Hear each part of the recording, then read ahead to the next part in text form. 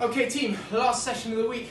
So we're on a pulley day today, so good one for us to finish off the week with. Lots of nice shoulder and back work here. So we're going to start with 3 rounds of our 5 cat-cows, just because these are the best, I think anyway, to getting warm up for some nice pulling. So from there, shoulders sink, shoulders come together, scaps come together, let that chest sink, and then press up into that cat position where we're really spreading those scaps. That's 1 rep, so we're going to do 5 of them.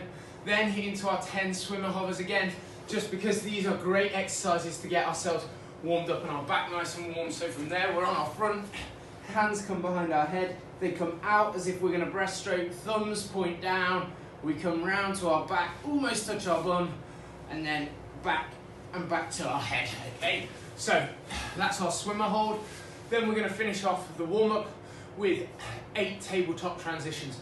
I want to get these in the warm-up today because we've got a lot more pulling work to do. So tabletop transitions, we know it now.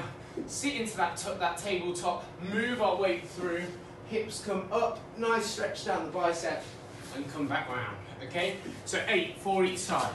That's our warm-up for 3 rounds. After that then, we are going into a single arm bent over row, 15 reps per set with a 3-second lower. So just some nice single arm work, okay? 3 sets on each side. Again, I want to get everything done on one side before we move on, okay? So 3 sets, 15 reps, 3-second lower.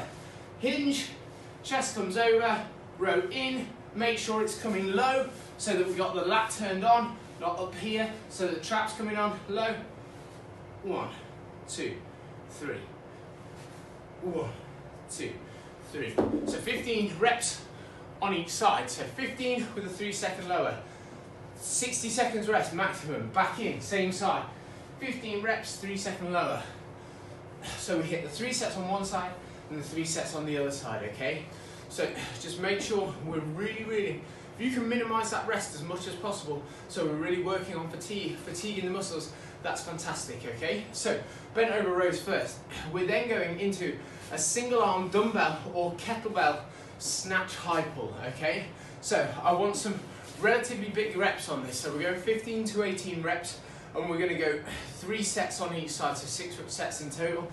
I'm happy for this one to alternate, so 15 to 18 on the left, 15 to 18 on the right, then back to the left again, okay? So our snatch, hip, kettlebell or high pull. So our snatch, kettlebell, dumbbell, high pull.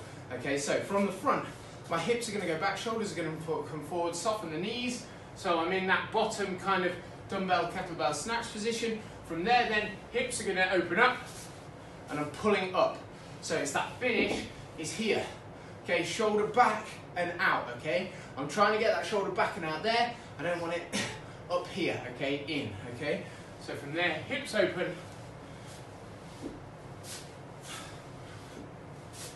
Okay, 15 to 18 on one side, switch it over, 15 to 18 on the other. Really think of a nice open pull, okay? Really extend, open that armpit up, get that, hit that, and get that drive from the hips as well, okay? So 15 to 18 reps each side, 3 sets each side of the high pull on that snatch with either a dumbbell or a kettlebell, okay?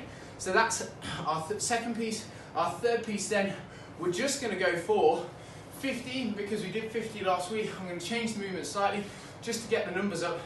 50 weighted sit-ups. They can be unweighted if you want them to, so it's just 50 sit-ups, whatever weight you've got. So I'm just going to pop my weight up here into this top position like that, and I'm going to roll back, and then I'm sitting up.